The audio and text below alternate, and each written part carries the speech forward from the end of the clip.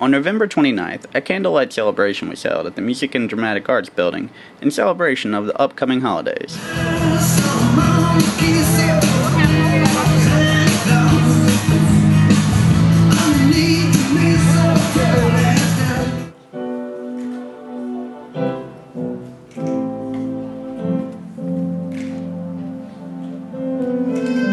A child came to save us a long time ago, but the world did not receive him because they didn't know. So to take away our sins and give us peace within,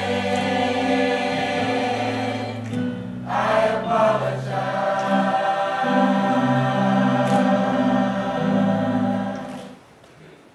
He was dressed in muskrat from his head to his foot, as his clothes is all dirty with ashes and soot. A sack full of playthings he threw on his back.